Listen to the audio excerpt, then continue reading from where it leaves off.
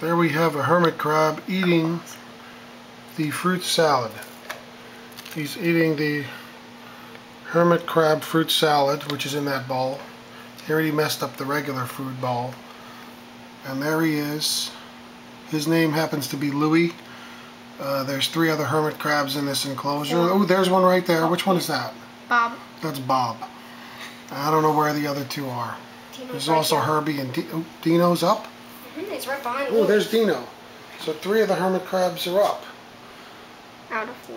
Dino, Louie, and Bob, and Herbie is missing in action, buried somewhere. They like to bury themselves. And climb. And climb and all that. So there they are. You shouldn't use these painted shells, but this particular one came with the shell.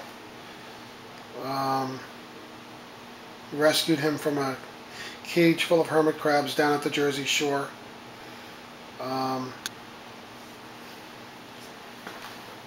So now he's living the good life with his friends here. And he's really pigging out there.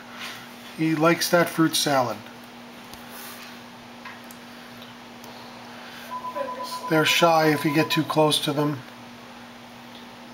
And they go in their shells. So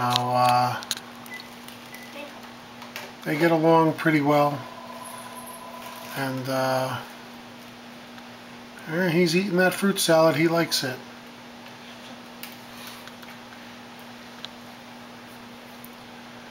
And they're happy. When I first put him in the enclosure, he was a little aggressive towards one of the other crabs, which is probably just a whatchamacallit, some sort of a dominance thing. And so they actually get along pretty well. I was worried at first.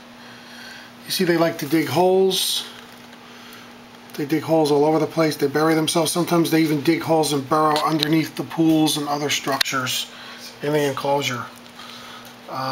They're constantly making piles of dirt and moving the, which is actually a coconut residue. So,